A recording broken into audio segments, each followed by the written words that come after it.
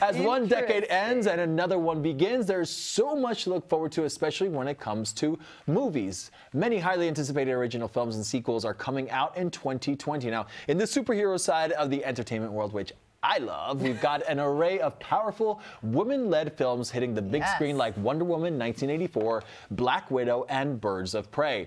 And for those of you who are fans of Broadway musicals turned movies, not me so much, get ready for this screen adaptation of In the Heights, although this one I do want to see. It's produced and composed by Lin-Manuel Miranda and will feature many Latinx stars like Leslie Grace, Nastassja Polanco, Mark Anthony, and many more. So what films are you looking forward to in 2020? Every single one. I feel like in 2019, I missed a lot of movies that I wanted to watch, and I just I don't know, didn't put the time and effort to watch them. This year, I want to watch everything.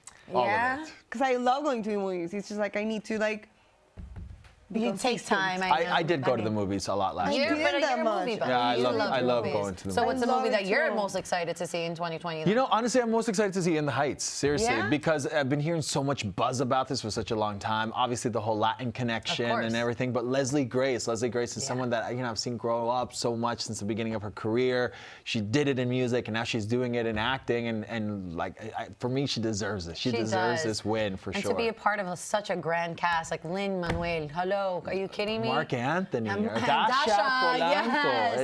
It's insane. All right, I'm gonna throw one in there for my Disney peeps. Mulan. Oh my God, Nas, you're so right. Think about it. I was obsessed with the soundtrack. I love the soundtrack. Hopefully, Christina Aguilera can be back on it, singing Spanish again. God. You know what I mean? It's gonna be a really good one. Especially, I feel like Disney has been doing a really good job with Aladdin. I loved Aladdin last year. Oh, I loved Aladdin. I loved it. Yeah. So I'm really Lady and the Tramp. I didn't catch that one yet. So cute. Yes. Such a cute movie. I didn't catch that one yet. But you know that there's also this whole thing about movies from a very long time ago being remade essentially, and with the same cast members, and it's Top Gun. Top Gun is also one that's it's massive. You have so many people that are waiting to see that film strictly because look, I mean the one from the 80s is such a massive hit.